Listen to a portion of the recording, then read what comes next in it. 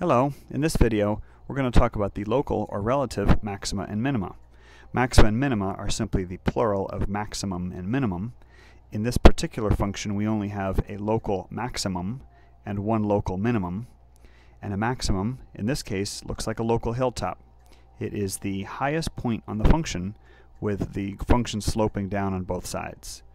Now please be careful, we have to consider the x and the y value when looking at the function. X is the input, y is the output, or y is the function output.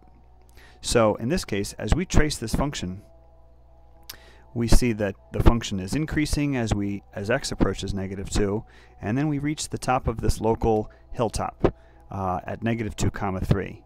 Then we slope down and we reach this valley at x equals 0, y is -1, and then we go up again. Now, one point to be clear about, this local hilltop, this does not mean that this is the highest point on the entire function. The function obviously increases to positive infinity, but it is a local maximum. It is the highest point in this region of the graph. Same thing with this valley over here. It is the smallest point, even though to the left of our function it does slope down to -infinity. So let's take a look at how we describe these things in mathematical notation.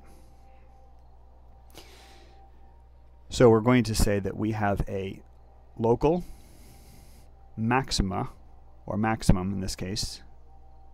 Oops.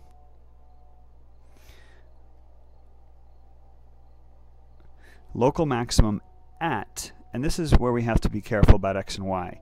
The location of the maximum is the x value. So we have a local maximum at x equals -2. When we have x equals -2, the function gives us a local maximum value. And so how do we find what that function value is? By plugging -2 into the function. So f of -2 gives us, and again in this graph f of -2 is actually 3. So this is our actual maximum. Likewise, we can do the same thing with our minimums. So we can have a local minimum, and again the word at is used to describe the x value. Where is this function going to have a local minimum? It's going to have a local minimum at x equals 0. And again, this is the input. X equals 0 is the input into the function. And what is the local minimum? Well, we plug 0 into our function. F of 0 gives us our local minimum value, and again the function's output value is in this case -1. So this is the actual minimum. And when I say minimum, I really mean local.